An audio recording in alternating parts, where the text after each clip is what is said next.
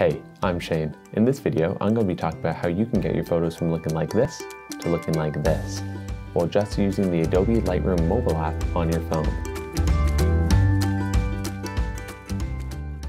The first thing you're going to want to do is to download and open up the Adobe Lightroom Mobile app, and then import your image. Once you have the image there, all you're going to do is slide across the bottom until you find the geometry tool.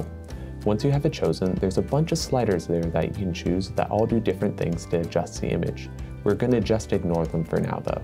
You'll see in the top left corner there's a tool called Upright, set to off by default. We're going to tap on that and then set it to auto.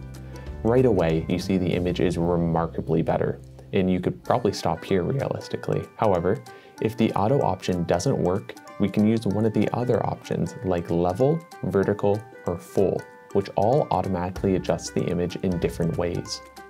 However, if none of those work, there is the option of using the guided tool.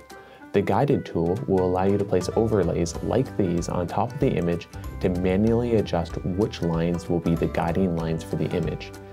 And then you can go down to the sliders and manually adjust the image as you'd like to make it look the most natural. Once you finish making all your adjustments, it's time to crop the image, and all you have to do is look in the top right corner and click the Constrain to Crop option. This is going to crop the image how you originally had it. So I'm going to slide back on over to the Crop tool, and I'm going to unlock it. Then I'm going to adjust the image to make it look a little bit better, and there, I think it looks great. Well, that's essentially it. I find this is a really powerful tool, especially while I want to edit a photo quickly at a wedding or I'm traveling and I don't have a computer nearby. However, if you want a more comprehensive tutorial on how to use this tool in the full version of Adobe Lightroom on a computer, I have a separate video on my YouTube channel that goes into a lot more depth on how to use all the separate settings within the tool. And I'll have a link in my bio right now to that video, or if you want to find it later, you can just type in Shane Bethlehem Lightroom on Google.